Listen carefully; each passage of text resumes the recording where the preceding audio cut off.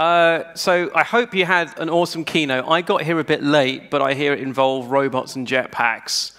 And so one of the guys, while wiring me up, said, good luck following that, which is just what you want to hear before speaking to a large audience. But thanks for coming along today. Unfortunately, the conference looks awesome, and I'm literally here for this talk because I am bad at scheduling. So hopefully, if my flight is taking off from Brussels, depending on what Lufthansa is doing, I will be shooting off straight from here. My name's Sam Newman. I work for a company called ThoughtWorks. If you want to know what we do, you can email me or look us up on the net, because we're on the internet now. I'm also the author of a book called Building Microservices. If you enjoy the talk, there are copies of the book available at the O'Reilly stand, which you can find later on. But we're actually here to talk about these things because they are all the rage. The only thing more buzzwordy in 2015 than microservices is, of course, Docker. I'm sure lots of you have Docker stickers on your laptop. I'm sure some of those people with Docker stickers on their laptops have even run Docker. But this is what we're here to talk about, and these are microservices. I draw them as hexagons because it's a nice shape, and they're my slides, and I get to pick the shapes. But also as an homage to Alistair Coburn's paper on hexagonal architecture, they have names. Customer service, shipping, inventory. These give you an idea what the architecture might be about. And this is the definition I use for them. Small autonomous services that work together modeled around a business domain. I normally say small independently releasable services that work together modeled around a business domain. You might have your own definition of microservices, and that's great, and then you can put that in your own book. But this is what I say they are. They are separate processes. They communicate over a network port, but they're all actually about independent evolution. They're about being able to make a change and deploy them into production by themselves. And so I spent a lot of time working with organizations because I come from a background of having spent a good chunk of the last 10 years of my career working with service-oriented architectures. So I see microservices as nothing more or nothing less than an opinionated form of service-oriented architectures. And so I was sort of intrigued as to why microservices worked and what it was that organizations had to do to make these things work well. There are a lot of downsides that come from microservices. There's a lot of complexity that we add. How do you sort of chart a path through all around the pitfalls and get the valuable stuff out of it? One of my colleagues, James Lewis, sort of talks about microservices in the context of an architecture that buys options for you. That is to say, you invest in having these smaller, finer-grained architectures, and in exchange for which you get the ability to make lots of different choices. And choices can be good. But when we come from a background of working with more monolithic software, often we only get used to making one or two major decisions a year. We have one main technology stack we use for that monolithic system. We maybe only have one type of persistence store. Maybe only one type of main idiomatic design used in that system. With a microservice architecture, you get to make a lot more choices. And this can actually be a source of a large amount of friction. As always, when you make decisions, if you sort of approach every single one from scratch, thinking about the pros and cons, it can become a bit exhausting to go through this the whole time. And also it can lead to situations where you end up sort of making different decisions in similar situations, and you end up with a whole amount of sort of inconsistencies in your architectures. Quite often we use a set of framing principles to help guide our decision making, like a set of value statements that sort of decide how we do something round here. So for example, Heroku have their 12 factors. The key thing about Heroku's 12 factors, these are principles that guide decision making when working on the Heroku platform. It's actually, all these sets of principles are to achieve some goal. So this stuff, when you follow it well, hopefully your application will work well on the Heroku platform. It's actually a mix of principles, so design decisions, and constraints, the constraints of the Heroku platform itself. But nonetheless, when you're building a platform on Heroku, a system on Heroku, this guides your decision-making, this set of principles. This was a set of principles done by a colleague of mine, Evan Botcher. And sort of the things we talk about in terms of architectural principles typically are sort of what you see in this central column. But Evan really highlighted the fact here that these principles, these things that drive how we're going to design our software, they exist for a reason. And here, they exist to drive the company forward. So here on the sort of leftmost column, we've got a description of what the organization is trying to do. This is an organization that's trying to go fast. They're trying to expand rapidly into new markets. The architectural principles, therefore, are about going fast. There's much less emphasis on being consistent. There's much more emphasis on actually just empowering teams. And then over on the right, Evan has pulled out as distinct from principles these idea of practices. These are mechanisms by which you implement a principle.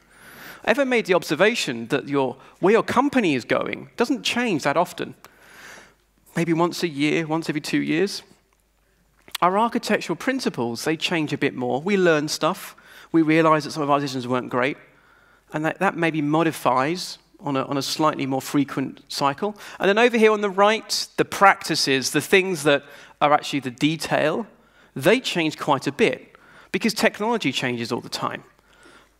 But nonetheless, by breaking these things apart, this actually allowed this sort of large-ish organization, they now have over 200 developers, to more or less have a good sense of how things are done around here. And they also make sure these principles are driving towards an end goal. This end goal being this company being successful. The 12 factors for Heroku have an end goal. Your application should work on Heroku. So when I was doing my research into microservices, I was thinking, what are the things that organizations do in order to achieve their end goal, which is namely, they get enough of the good stuff out of microservices for it to be worthwhile. So what are the principles that we need to follow to build these things, these small autonomous services that work together? So I've sort of distilled it down. I mean, it's sort of as an earlier version of this in the book, and this is sort of a newer version of this, distilled it down to 8 principles. The first is modeling things around a business domain, because we found that that gives us more stable APIs. Embracing a culture of automation to manage the fact that we've now got a lot more deployable units. Hiding implementation details to allow one service to evolve independently of another.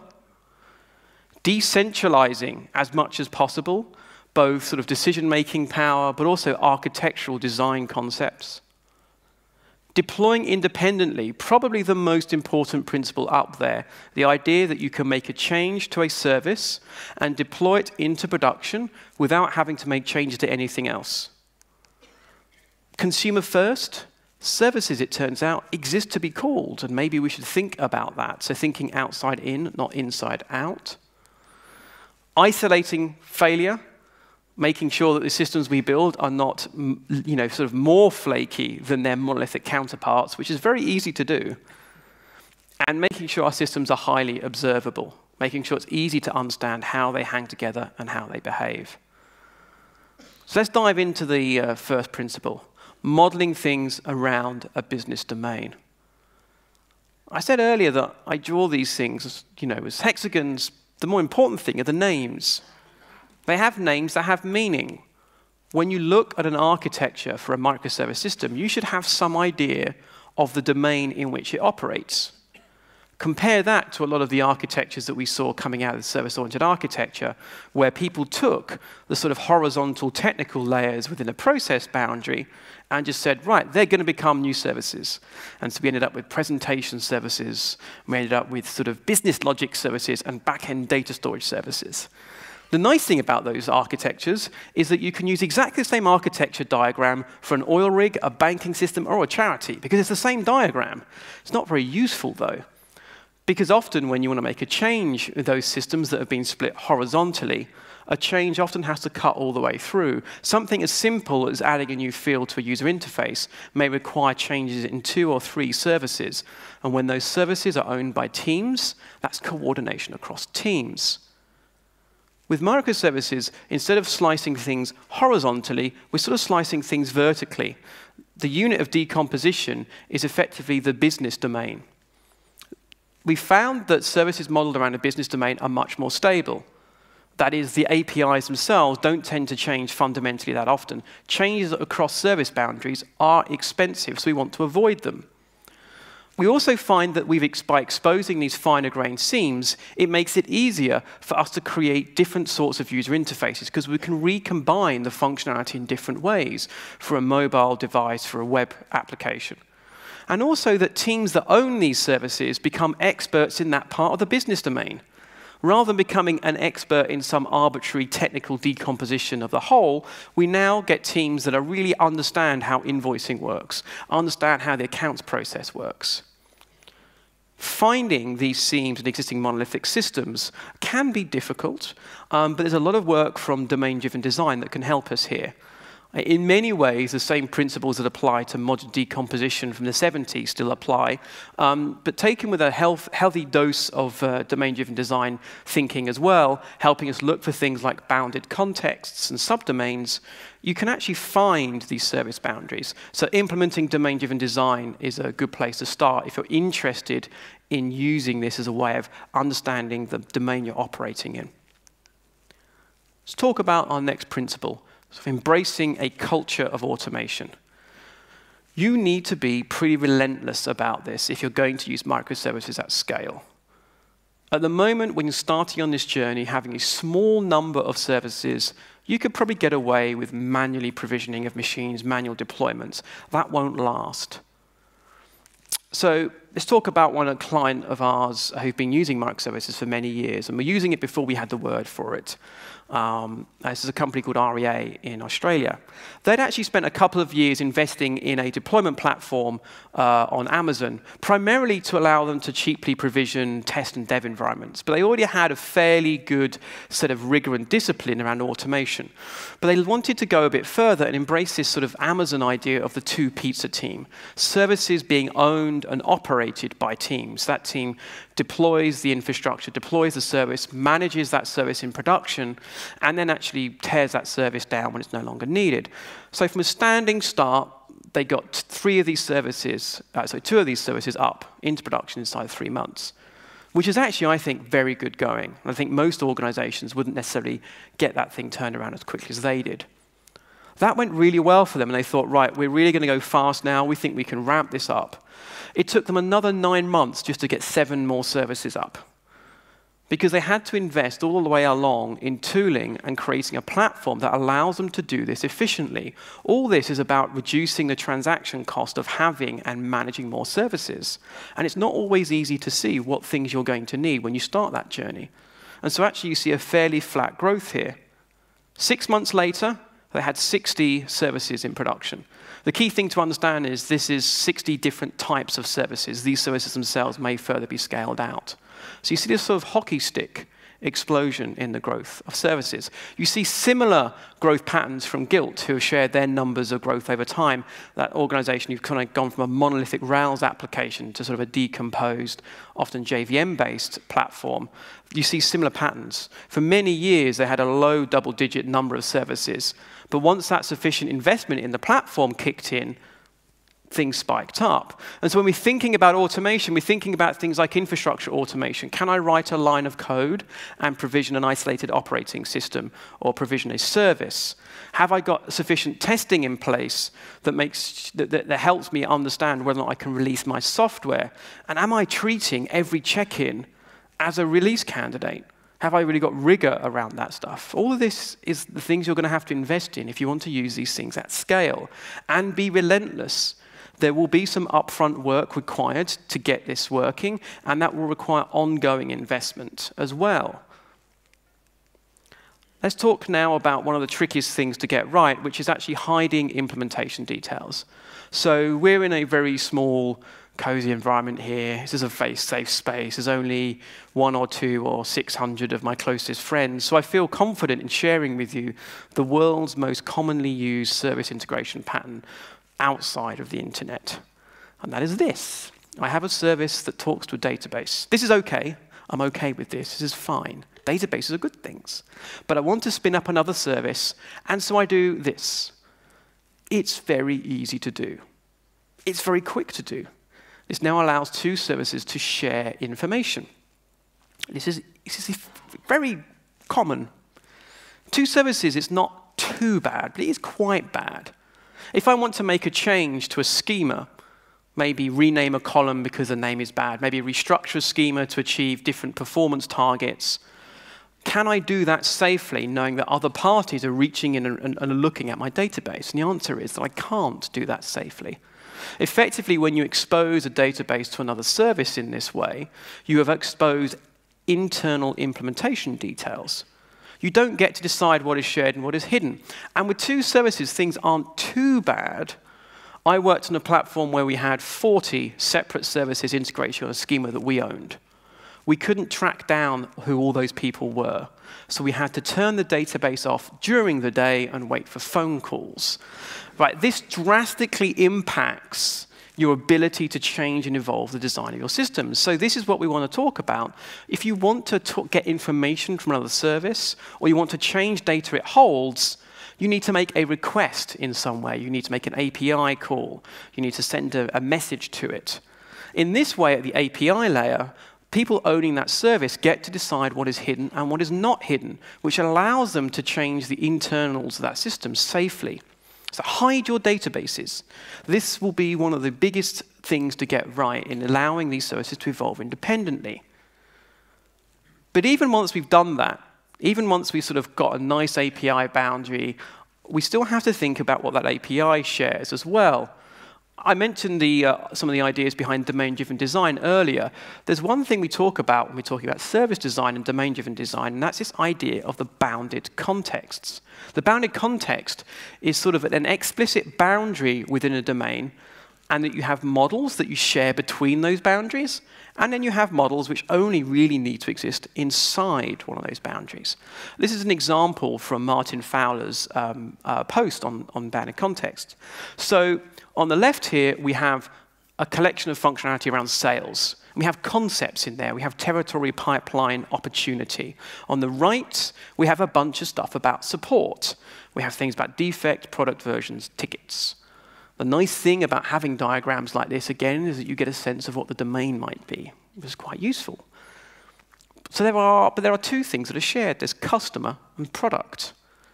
The thing to understand here is that what customer means inside a sales context is different to what customer means inside a support context, although it might be the same person.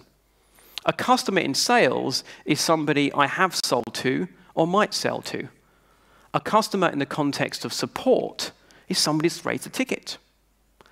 So when you're thinking about sharing information, you've got to really understand, what do I really need to share? What is the information that actually anyone else does care about? Because let's imagine if these were two service boundaries, how I might implement this. I have an object, which is the customer.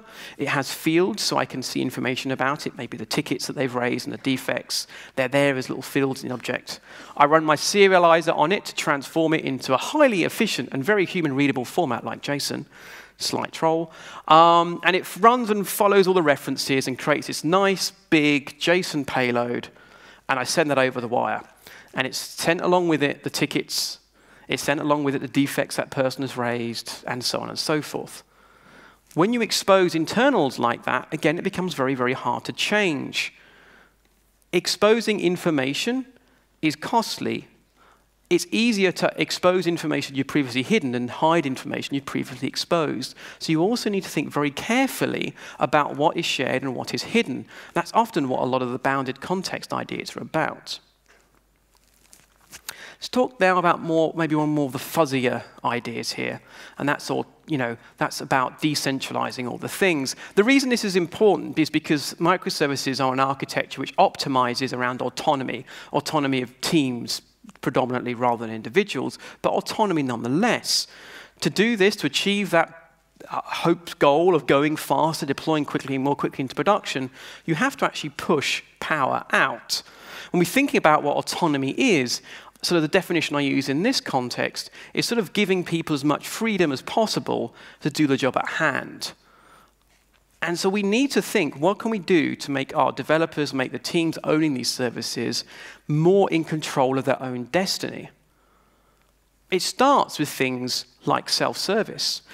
Do I have to raise a ticket to get a machine or provision an environment, or can I just do it myself? That's a very simple thing. Governance is also important.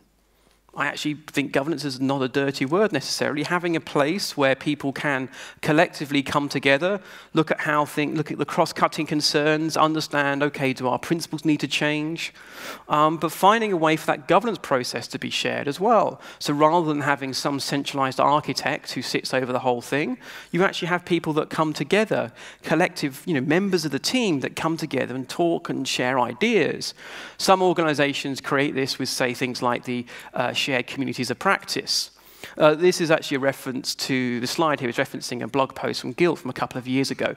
The structure they talk about here didn't really stick for very long, but nonetheless it's an interesting example of how you can have a bit more of a collective sense of governance and ownership. But it also comes into our architectures. How many people have an architecture like this? Hands up, anybody? A nice, simple bus, magical bus, that communicates and manages the communication of all our services. And it looks like a nice diagram. The problem, of course, is that often it's hiding a lot of problems. So I have no problems against message brokers. I have no problems with things that get messages from A to B and do so in a resilient and reliable way. A large amount of my IT career has been spent using such things. But I don't like it when those message brokers start taking on more and more functionality and more behavior. IBM MQ series was a good queue in 1995, but they kept adding things on top. We do things like make these buses domain aware. We use them to implement consistent data models. We start putting more and more smarts into this wonderful magical mystery bus in the middle. And suddenly, to make a change, we need to not just change the service, but also the message bus itself, which is now being managed by a separate team. If you're going to use middleware, if you're going to use messaging middleware, keep it dumb. Keep it about the pipe. Keep it about going from A to B. Keep the smarts in the services. And this does not just apply to messaging middleware. I think if you look at the current trend around API gateways, they are fast becoming the enterprise service bus of the microservice era. Because the reality is, when we look inside these things, they look nice on the surface, but we know there's some sort of hellish landscape of death and destruction lying just within the surface. So, we're just at the halfway point now. Let's talk about probably the most important principle, and that is deploying independently. This is the idea that it should be the norm, not the exception, that you make a change to a service and deploy it into production without changing anything else. If you have 5 services right now, and you always have to deploy all of those 5 services together, fix that before you add a 6th. You'll thank me later. Getting this right can require a lot of things. But it can often start with even simple things like how are your services mapped to the underlying infrastructure? Things like, how many services per host do you have? When I say the word host here, I'm really talking about an isolated operating system and sort of collection of resources. That could be a physical machine, it could be a virtual machine, it could be a container. We have the model where I have 1 service per host, or the model where I have, I skipped forward too quickly, or multiple services per host. Over here on the right, where I have multiple services per host, this is the world you'll be in if you're, say, using a Java application container. This is where you're using JBoss. This is where you're using IIS. This is often an approach that's optimizing about having a small number of hosts. This is the world you'll be in if the cost of provisioning a new host is too high. So if you only have physical infrastructure, or you have to raise lots of tickets to provision a virtual machine. The issue is that world on the right is a world of side effects. That world on the right is where I deploy a service, it has a bug, that uses up all the CPU on the machine, and suddenly all the other services stop working. That's where I deploy some prerequisites that a service needs on that machine, and suddenly those prerequisites they clash with the other services on that box, and those other services stop working. The world on the right is more confusing to think about from an operations point of view, and doesn't really help us around interdependence. You don't have to start with 1 service per host. But I think virtually everybody I've met who uses microservices at scale, whereby at scale I mean more than 1 microservice per developer, they end up on the left because it's a simpler world, it's much easier to reason about. This is partly why people are so excited by Docker and things like it, because it lowers the cost of creating isolated operating environments like this. But we also have to think about making changes. We do want to avoid breaking other services. When I make a change to a service and deploy it into production, the key thing I'm asking myself is, have I broken one of my consumers? That's often why people resort to releasing all the services together, because they say, I've tested these 10 services together, I know they work together, so I'll just release them all at once. And that process becomes enshrined as the way to do things. But that actually slows down how quickly you can get functionality out and makes for riskier deployments. But if I want to make a change to one service, in this example, I want to change the inventory service, the key thing is to understand is, have I broken my consumer? So if I deploy a new version of inventory, is shipping still going to work in production? So the way actually we can validate that before deployment without having to do large end-to-end testing. And that's using a technique called consumer-driven contracts. If you think about this communication here, the shipping service has expectations on how the inventory service is going to behave. The issue is those expectations are often implicitly modeled. There are calls in the application code that we can sort of look through and say, OK, if we could distill that down, that's sort of the contract that we have. But that contract isn't explicit anywhere. What we do with consumer-driven contracts is we make that contract explicit, and we make it executable. So we take the consumer team, for example, here would create a set of tests that represent the expectations they have of the inventory service. Those tests are then run as part of the CI build of the inventory team. So every time I check in, I run my consumer-driven contract test. So maybe I bring up the inventory service on my CI node, I execute the expectations against it for the various different consumers I've got. And if one of them breaks, I know not only should I not go into production, but I even know which consumer I've broken. So this is a very good technique. We use this quite a lot now. There are some sort of test tools that can be jury-rigged to support this. There are a few concerns that are quite tricky in this area. And so the tool I like a lot in this space is one called Pact, which is built from the ground up for this purpose. Beth, who runs the project, she's even got a project called Pack Broker, where you can store the expectations for multiple different versions, which means you can validate expectations for multiple different versions of the same consumer before going into production, which is actually something you often want to do. So it's well worth a look. But this allows you to do independent, isolated testing of a service, validate you're not going to break consumers, and go into production without the need for big end-to-end testing. But the problem is sometimes you do actually need to break consumers. You don't want to do it, but you have to sometimes. The key thing here is if we want to embrace the idea of independent deployability, we can't force consumers to upgrade at the same time as we produce a new version of our service API. So we have to think about different models. One of the models I like a lot is actually just coexisting the endpoints. So I'm going to introduce a breaking change. And so what I do is I map existing API calls to my version 1 endpoint. This could be a different namespace with RPC, a different port even. And so that's where my old traffic is going. I put my breaking API is a new version. It's version 2. And I expose that somewhere else, very cleanly identifiable. I then give my consumers time to upgrade.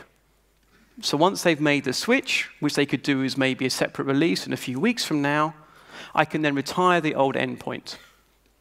I've used this model quite a few times. I've even had at one time we had 3 different APIs exposed on one service to allow consumers time to upgrade. This works very well in terms of keeping your sort of deployments quite simple, keeping service discovery simple. And it works quite well when you've got a sort of control over your consumers. You have the ability to ask them at some point to upgrade to a new version. Another model you can use is when you introduce a breaking change is to actually produce a brand new version of your customer service.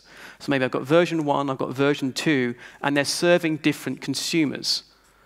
That model works well when you can't change the consumer. They just need that API.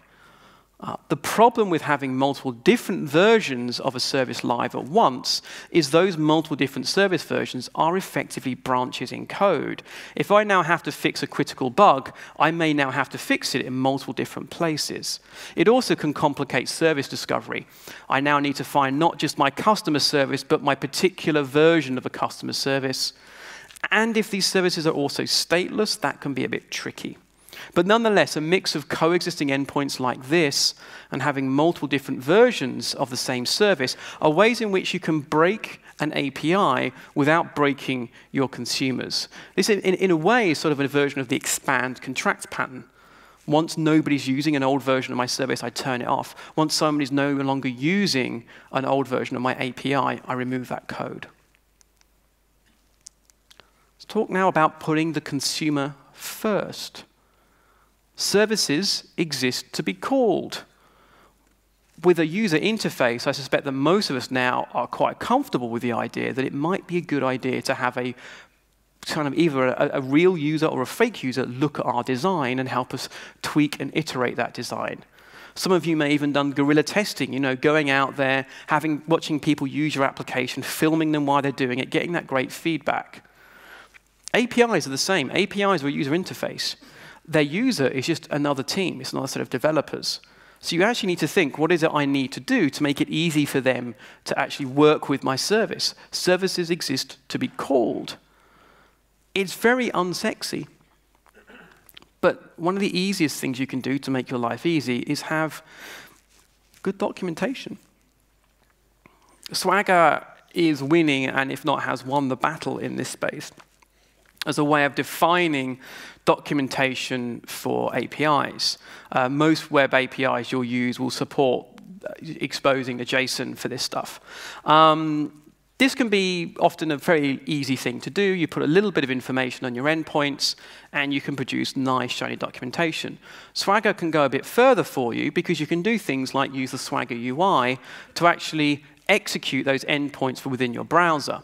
If you think about you're as a person who's consuming this API, you kind of want to explore it, you want to understand how the payloads work. Being able to go to a Swagger UI like this, see the documentation, see example templates of what to execute, actually paste them in, change the fields and hit execute and maybe run against a developer version of that service, that's great feedback for actually someone writing a service to consume your API. Even other things can help too. Even knowing what's actually running out there can be useful. Many of you may have heard of service discovery tools. I don't tend to like using service discovery tools very early on because I think they're really about scale. But nonetheless, these sorts of systems give you information about what is running where. I tend to favor console in this space. This is something really, though, designed around having one machine talk to another machine, and not necessarily often very useful for human beings. But they do expose information that can be useful. As a consumer, I now could get hold of what's running where.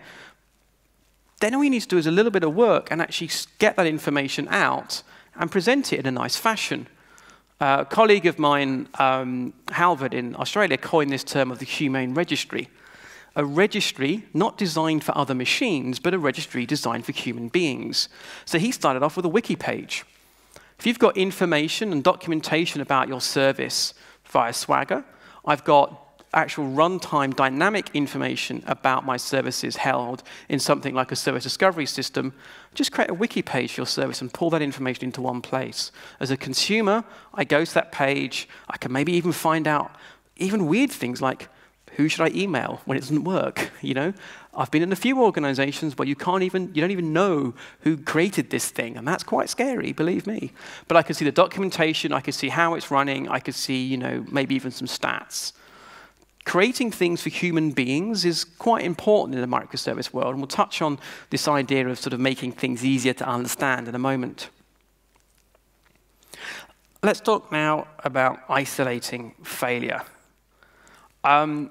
It's an unfortunate misunderstanding of distributed systems that some people have, but they sort of assume that just by breaking up, say, a set of functionality across multiple machines, that your systems will automatically be more resilient. That's actually not true. It's actually much easier to make things less resilient. Well, think about it, right? If your application is running across more machines have a failure rate. There are now more machines in your system that could fail. There are more network boundaries. There are more networks that could partition, that could time out. You've effectively expanded your surface area of failure. And so unless you've also built your application to handle that failure, your system will be less resilient. True story, a couple of years ago, I was working at a client. They'd taken a monolithic .NET application, they'd split it up into 12 pieces, and they were running this in production, and they said to me, Sam, whenever one of these services stops working, everything stops working. A friend of mine has likened this to a distributed single point of failure. Somebody else talked about it as being like you've taken your brain and chopped it up into 12 pieces and put it into 12 different jars. That system my suggestion was to merge it all back together because it'd probably be more resilient. The issue is they hadn't thought about what failure means. Now, it's not just other people that do this. I also did this. I was the lead on a project a few years ago. This was for a classified ads website. They worked in multiple verticals, like you could buy a guitar and a cement mixer from them.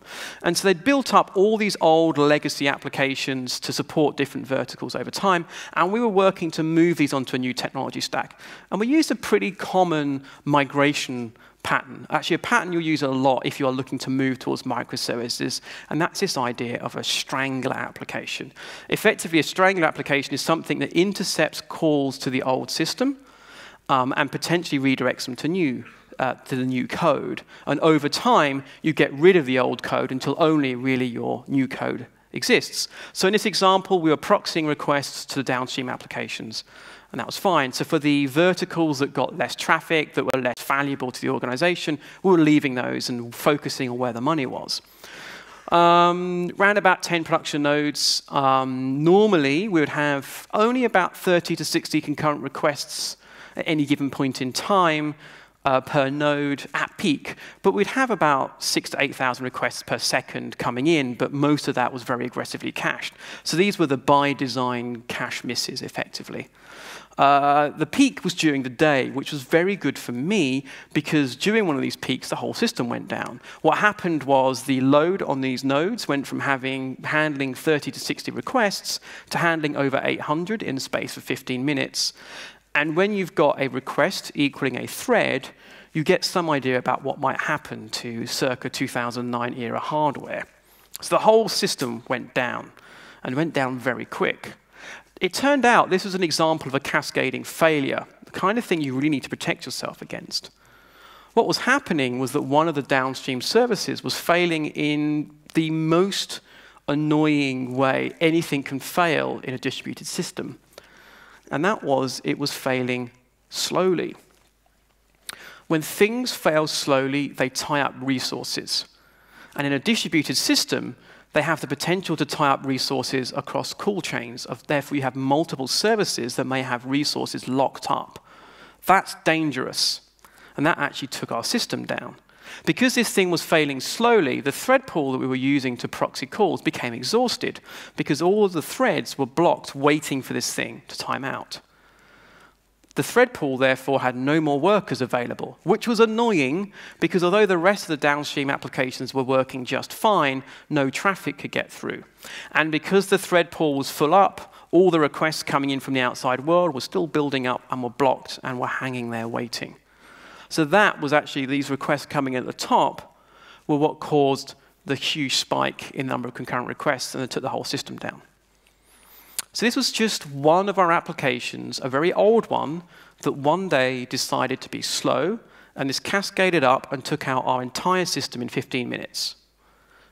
That's not good. So we fixed this in actually a few different ways, and these actually ended up, I didn't realize at the time, a fairly common set of patterns that you'll use to really make these systems more resilient. The first thing we did was recognize that the timeouts were hopelessly wrong. We were waiting 2 minutes for these downstream services to respond. No human being, even in 2009, waits 2 minutes for a web page to load. So people that had requested a page had already gone off and done something else while we were still waiting on something to time out. So we really shortened those timeouts. We took them from 2 minutes to about 2 seconds. And the way you can do it is just look at the normal response time percentiles. And so we just stuck our timeouts in a fairly healthy place where like our 90th percentile response was fine. We accepted that we might be aggressively timing out things. But the reality was the application that had started failing on us generated a very small amount of our traffic anyway. So we felt it was more important to keep the whole system running. So that's the first thing. When you're thinking about timeouts, what are the timeouts? What should they be? So we brought those right down. But we realized even then, we still had a single point of failure in that thread pool. Even if we could maybe put those threads back quickly, if we only had one thread pool for all of our downstream services, we still had the situation where traffic to one application, one downstream application, could stop traffic going to others. And so we added one thread pool per downstream application. This is an example of what's called bulkheading. It's a very important pattern in resilience engineering. The way to think about this is, you've got a ship, big ship. You hit a rock, water starts pouring into the hull. If you go down into the hold, you close the compartment that's flooded. That compartment is flooded, but the rest of the ship carries on. So in this situation now, if one of these thread pools becomes exhausted, the other thread pools can still serve requests to the other downstream applications. That's good. The third thing we did was we added what are called circuit breakers. So the way circuit breakers work in a networking sense is just like they work in your house. You get a surge of electricity that comes to your house, the circuit breakers open, they stop the flow, they protect your appliances. Here, the way the circuit breakers work is after a certain number of errors or timeouts, the circuit breaker opens, and requests stop getting sent to the downstream service. That gives the downstream service the ability to recover if needed, especially if you've got, say, exponential backoff and retries. But it also allows your code to fail fast. Rather than waiting for a timeout or an error, I can say, the inventory service is down. That allows you to programmatically degrade functionality. So in our case, that meant that when a circuit breaker blew open, we would actually close off part of our user interface that related to that verticals or pop up an error message. So now not only are you keeping the rest of the site running, you're keeping information flowing, you're giving clear indication to the user what's happening. Circuit breakers are also useful not just for handling unplanned outage, they're also good for handling planned outage. Like you've got your fuses in your house, before you start drilling in the walls, you open the circuit breakers to stop yourself electrocuting yourself while you're doing your drilling. So when we needed to deploy a new version of these downstream applications, we'd flick the circuit breaker open, the site would degrade functionality based on that service no longer being available, and we'd redeploy the new version, test it, and then reset the circuit breaker. And so by putting in something that was there to deal with unplanned outage, we also gave ourselves a mechanism to handle near zero downtime deployments. All three of these patterns are helpfully described in Mike Nygaard's book, Release It. If you buy one book this year, buy my book. If you buy 2 books this year, buy my book and Mike's book. So it's a really excellent book around resiliency engineering. So this is the stuff you have to think about. These 3 patterns will come up time and time again, but you have to think, what happens if every single thing that I can do fails? And I would apply circuit breakers around database connections even as well. There are good libraries for this. You've got Hystrix for Java. You've got Poly and Brighter for .NET. There's probably about 15 different implementations in Ruby, some of which may even work. So just do your research on that one. But do read Mike's book as well. On to the last principle now, that of making things highly observable. And I don't mean just in the sense of making it really easy for you to just look at all the machines you've got running. This is what I used to do. When I used to run production systems, I used to have lots of X terms open, lots of green on black text. It was great. I was running top. My favorite things would have top running on all of my machines. It's like I was in the Matrix. It felt very, oh, it's great. Look what I'm doing. I'm supporting the systems. And so if I wanted to check for logs, the errors on the logs, just every day or two, I'd log onto all the machines, just do a grep for errors and see if there's any odd patterns coming up.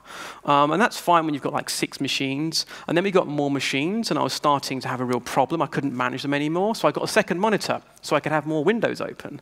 That doesn't scale so well after a certain point in time. You end up really needing to move away from this idea that monitoring and observing and understanding system behavior is about logging into the machine. You need to be thinking about gathering all the information you can out of those nodes and storing it in one place where it can be viewed. So we're talking really about aggregation of all the things. Start off by getting logs out of this system. If you've got money by Splunk, you've got a lot of money by Splunk. It's awesome, fantastic log aggregation tool. If you want something to host yourself, using the Elk stack is great. If you want something, that's off-premise, you can use Papertrail or Sumo Logic. Just get all of your logs in one place. Makes it very, very easy for you to just see what's happening across your entire fleet. Most of those aggregation tools will also do things like, reporting on error rates and stuff like that, which can be really useful. Do the same thing with your stats. Get things like the response rates of every single one of your machines, and so you can look at latency as well across your circuit breakers. Get those off those nodes, get them somewhere central. Traditionally, you do something like graphite. If you're hosting it yourself, I'd go with Prometheus nowadays. Again, New Relic, App Dynamics, any of those systems handle aggregation of stats in a really nice fashion. With its stats aggregation, what you're often looking for is being able to see things over time, so a good time series-based system, and the ability to drill down. With aggregation, you want to see the overall pattern, but when you want to dive into what a particular service is doing or a particular machine is doing, you'll need to be able to navigate in. So often these systems will come with some kind of query language to make that possible. It's not just doing things like aggregation. We've also got to think about how services are connected to each other. We've got to make it easy for us to understand what's happening and how our systems are behaving. For example, I've got some interconnected services. I click a button which calls a service, which calls a service, which calls a service. And all the way deep in that call stack, I get an error. As an application developer, I might have enough information about the call that was made that caused that error at the service itself. But will I understand the context in which that call happened? Will I understand all the other things that led up to that error happening? What if that error happened as part of a long-lived business transaction? I've now got to work out what's broken as a result. Do I need to unpick something manually? So here we're just reusing an old idea from event-based systems, and that's this idea of the correlation ID. So when I start some action, I click a button, for example, I generate an ID. That ID flows downstream. For every subsequent call, I record that correlation ID and some information about it. So some people use tools like Zipkin, which gives you tracing of latency across calls. I like actually just taking these correlation IDs and putting them into log files, because then I get a stack trace, I see the correlation ID, I put that into my log aggregation system. I can now see all the log statements related to all the calls through my entire call stack. This stuff is really, really useful. The unfortunate thing about correlation IDs is by the time you've got a system complicated enough to need them, the effort to put them in is non-trivial, because by definition, you've got a complicated system. And so I actually often start off by saying, we are just going to come up with a convention, and we are going to put them in. It's going to be a header. Here's how we generate them. Here's where we expect to find them in the logs. And even starting that off with a simple system is going to be useful. One of my clients, who was a very overachieving sort of person, came up with this really nice idea, which he used. We were talking about this idea of data, logs as being like data. And so he wrote a little program that, given a correlation ID, would actually draw pictures of the services and how the services were communicating. There's having a piece of documentation that says this service talks to this service, and then there's drawing pictures of it based on correlation IDs coming out of your live production logs.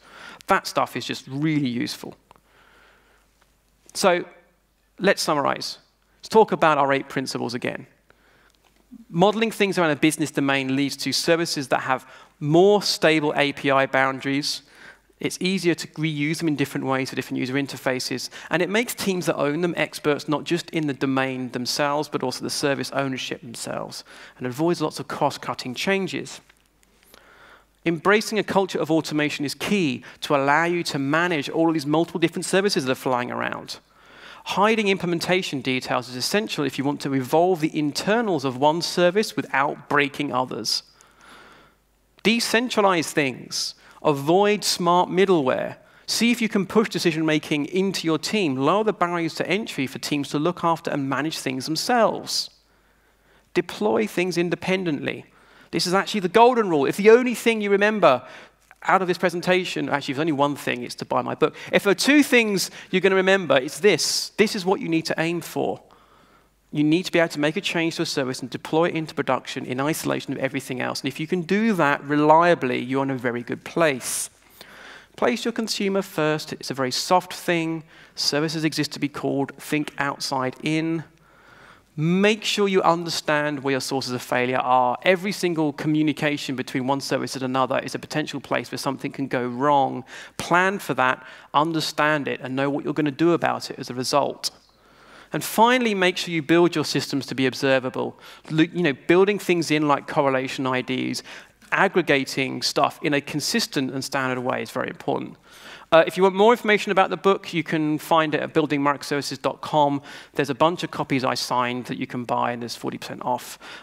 You can also find links to my blog, where I'm sort of blogging about new patterns and new research I've done subsequent to this. But thank you very much for your time.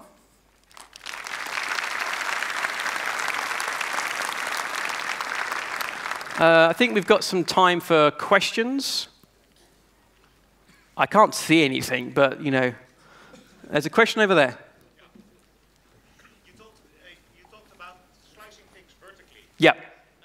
When you do that, what about the front end? Do you, each service exposes its own front end, and if so, how do you integrate those?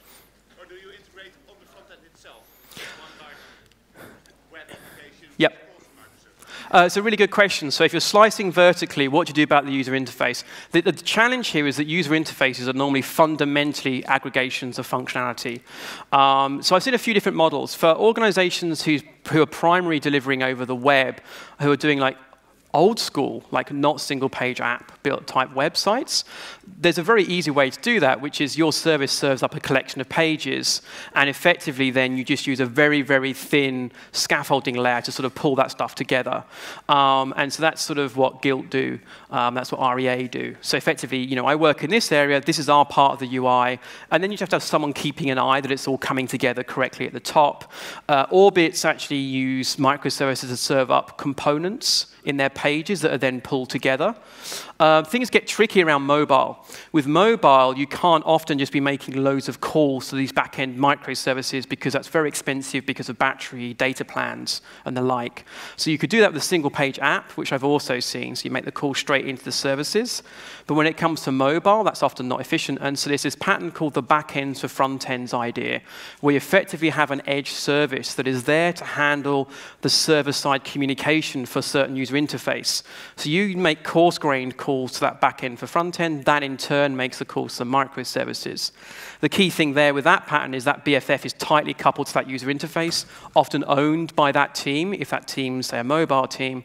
So REA, for example, they've got one BFF for their Android app. They've got a different BFF for their iOS application. I've got a blog on that coming out, I think, next week, kind of a big piece that should go into a bit more detail. So I hope that was useful. Cool. Question here. If you have, for example, a customer service, and it's used by two other services, but which you showed were not related to each other and have a different need of the customer, do you propose then to make endpoints for those different services on that customer service, or make two kind of services?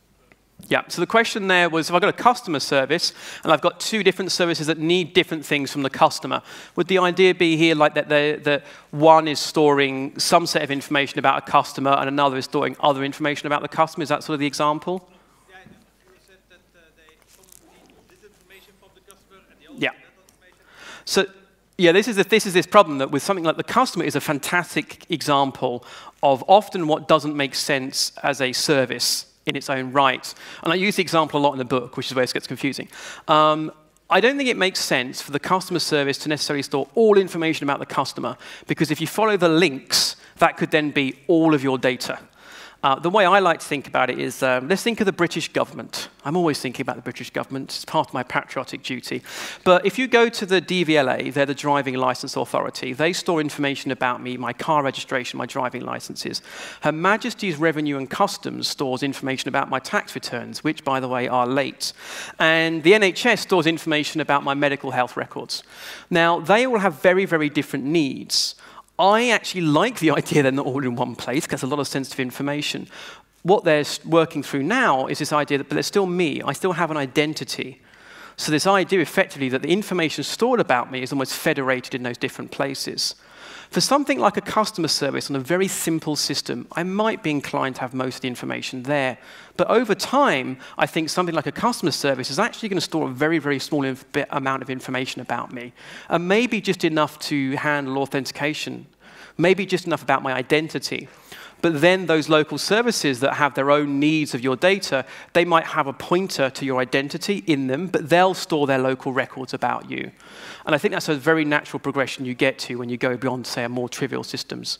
The customer, your user, is always a great example of where that thing comes up. But I hope that was useful. I've probably got time for, goes the other question. What about shared data? For example, a name in your example. What if you change the name? Any reason?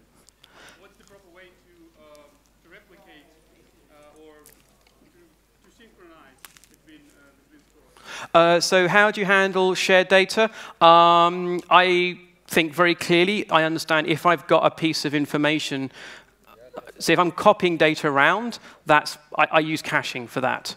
And so I have information about how often I will refresh that. I don't like copying other people's data and storing it in my database because it's not clear to me who owns what. And so I would use things, I would just not, put cache headers on the resources I'm sending out, allow services to make decisions about whether or not they cache and re-request that information. And that's sort of how I would handle that. If you really, really, really need things to be consistent, then you can't cache, and in which case you have to go back to a consistent data source for that anyway. So that's sort of your kind of trade-off. I am short on time, so I can't really explain that very, very well. I do talk about it in the book. Anyway, I've got Christmas presents to buy. OK, thank you very much for your time. If you want to ping me questions, I'll try and do follow-up on my Twitter handle at Sam Newman. But I've now got to go to Brussels and hopefully get on a Lufthansa flight to Munich. So wish me luck.